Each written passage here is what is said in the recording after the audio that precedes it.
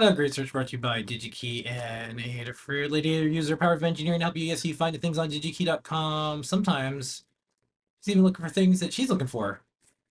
Yeah, but usually, I mean, I use it a lot. Yeah. So today, this is what I was looking for. All right, so I was just talking about how I'm going to make a interface into an Apple Disk 2 drive, and the Apple Disk 2 drive was a low cost version of the Shugart 5 1/4 disk interface. And to make it low cost, not Amanda was, who's a friend of the fruit, but Steve Wozniak, who started Apple. Um, what he did is he removed a lot of the drive interface that would add cost. And one of the things that he removed was the index sensor. And the index sensor tells you when you've rotated around one point. So as I just was showing off, because this video is cut, I'm going to cover quickly. You can fake an index sensor by having some black plastic on the spindle, the motor that goes around, and using a optical sensor as shown here. You bolt it on and then you look for that gap. You just have to have something that it looks for, and as long as it only happens once per revolution, it counts as an index sensor. And then you can tell when your data begins and start, like you have a marker for the beginning or end of the flux data coming from the floppy drive, because otherwise the thing is that the rotation isn't consistent. It can vary, and so there's no way for you to know where to stitch the data unless you know exactly where the index is. And so like having that, like I did one rotation, is really really valuable. Otherwise you're like, it's like you don't know, like did I do one rotation or 1.5? Very hard to tell. And also you might want to also read the data consistently, indexed to the index pulse, track to track, which is a security system that was used in Apple II floppies to prevent piracy.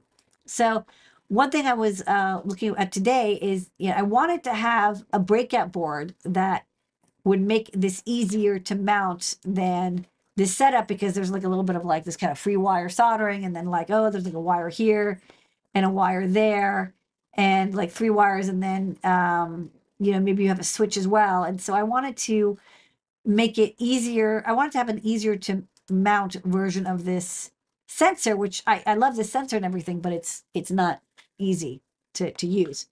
So what I want is an optical sensor. I'm going to use optical because I find that it's a lot easier. The magnetic sensors, it's kind of risky. You have to put a magnet, and then if it comes off, and then it erases your floppy drive, your floppy disks.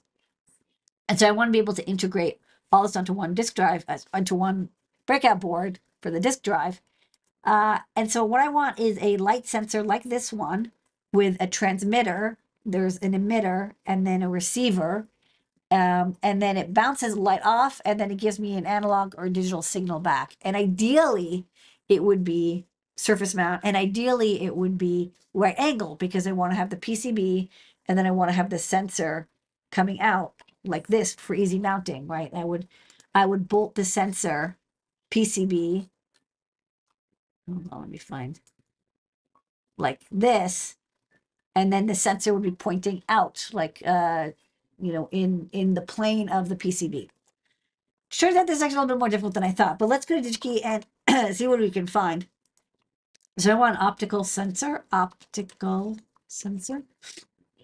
lot of options. So there's photo interrupters, slot type. That's not what I want. A slot type is, well, I'll show you. It's the same idea, but it has the emitter and detector on opposite sides of a slot, which is great if you have a disc that's going through, but I don't have a disc. I'm trying to reflect off of the drum. So while this has the right idea, it's not quite right. There's also there's two kinds of versions, the reflective. There's photo detectors, but I think that this doesn't have the emitter part. So this is just the detector. And so I don't want that. I want something that's integrated that has both, because this assumes that you have some other emitter elsewhere, and I want to have like an all-in-one thing. So that's a different thing. So what I want is, again, not the slot type, but reflective and analog output, because that's basically the sensor I was using before, except that version was like panel mount, or it was like solder type. So I want to look for active. So let's look for active. And, you know, a lot of the other settings I don't really care about, like the current or the DC forward or the voltage, because again, this is all going to be at low voltages anyways. So everything is within reason, and I can always add an op amp if I need better signaling, leveling, whatever, or potentiometer. What I really want is surface mount, if possible. So let's look at surface mount. Not a lot of options, which could be good or could be bad. And then let's look. So this is, you know, this is very cute. You can see the emitter and detector, but this is pointing up. You can see it's meant to be soldered and it points up. Ditto points up, ditto points up, ditto points up, points up, up, up, up, up. I mean, this one's like super cute, right? It's got the two little LEDs, but again, pointing up, pointing up, pointing up. So, you know, I looked through all of these because there wasn't a filter for right angle, and it turned out I actually couldn't. I mean, this one is not actually surface mount. I mean, it's axial, not surface mount. But of the versions that were available, I did not see any that were right angle.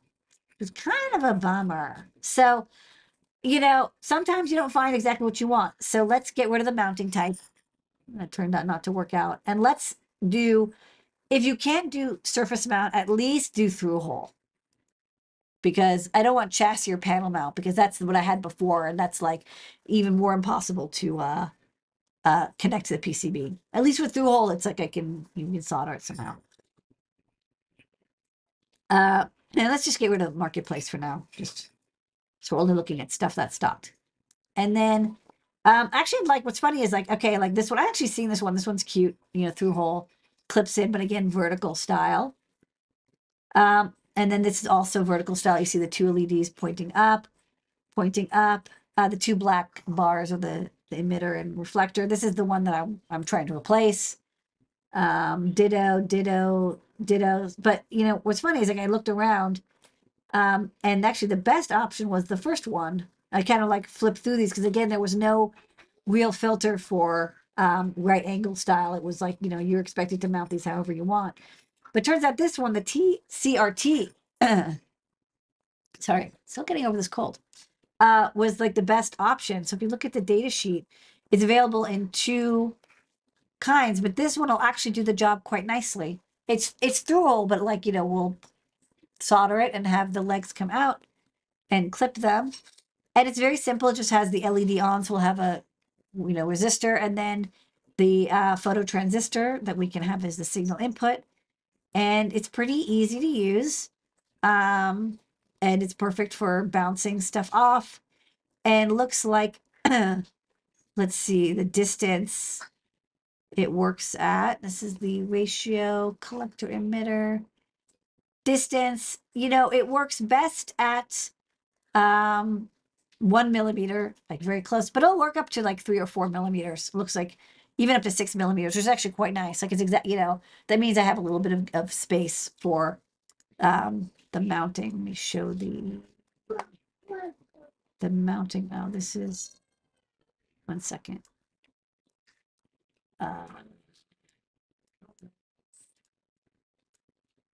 You can see the mounting's actually pretty close. It's a couple millimeters, so we should be like totally good on the distance. And the otherwise usage looks good. So I like this. Oh, it looks like they have a version that's like bent if you want to have it like pointing it out, you know, up after all. But just make sure that I'll make sure I get the version that's vertical style. The good news is that there's lots in stock. Sorry, this is the footprint of the Vishay TCRT 1000. 40,000 in stock, and they're like super cheap, 50 cents a piece. So this is the sensor I'm going to use, and I'm going to now design a PCB that will be able to mount on a standard 5 1/4 drive or an Apple drive and give me that reflective pulse for the index sensor. That's the great search.